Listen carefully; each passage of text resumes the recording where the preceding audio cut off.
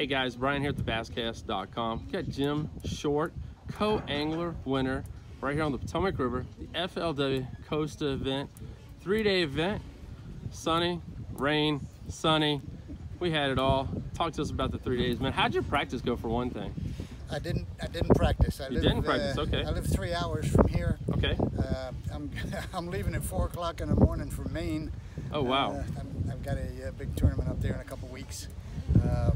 So I'm going up there tomorrow, give it 2 or 3 days of practice up there. But I've been on the river enough to know what works for the most part. Okay. And when you're sitting in the back of the boat, it all depends on who you draw. If they're not around fish, you ain't catching them. That is very true. Yep. What were some of the tactics you used this week on the river? Okay, day one was all about the wood, and I caught most of my fish on the jig.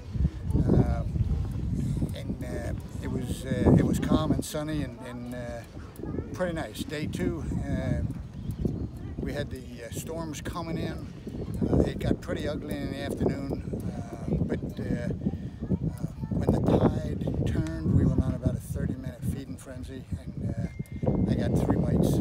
Then I only had 4 bites yesterday, and then today the wind came up, but the water temperature was down probably 10-11 degrees, and I think it put the fish in a funk.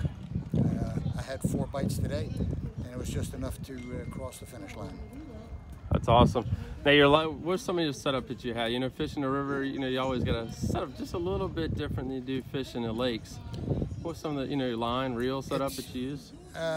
When the water's dirty like this, I don't think it makes a difference as far as line size. What really makes the difference is where you put your bait. You understand that the water is flowing. It's either going this way or it's going this way. And when it's going this way, it's flooding the shoreline, and the bait fish, the forwards, the crawdads, they're all moving up with the rising water.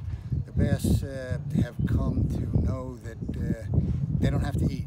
They just wait for the water to come back out, and it brings their breakfast, lunch, and dinner to them. So this week the tides were awful.